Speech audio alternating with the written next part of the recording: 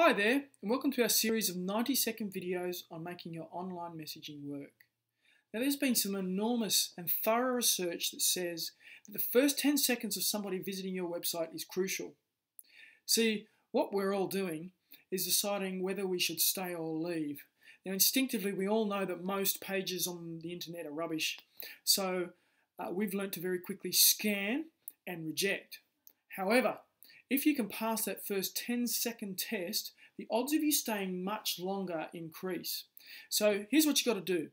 Get yourself a 10-year-old child, show them your website, and ask them a very simple question.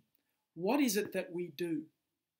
Now, they should be able to answer it like this. Oh, you paint cars, or you're an accountant.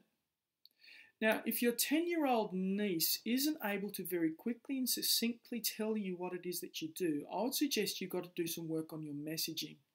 Now remember, simplicity is our friend and complexity is our enemy. Now, this might all sound a little bit obvious. However, so often I look at people's websites and it's clear that they've overthought it, and it's not clear to me what it is that they do.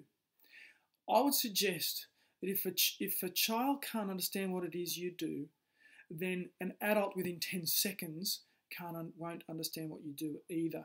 So if you need a bit of help with this, I've written a free guide called 3 Steps to Making Your Website Work. If you click on the link, it will give you some further help in how to diagnose the problem. See you soon.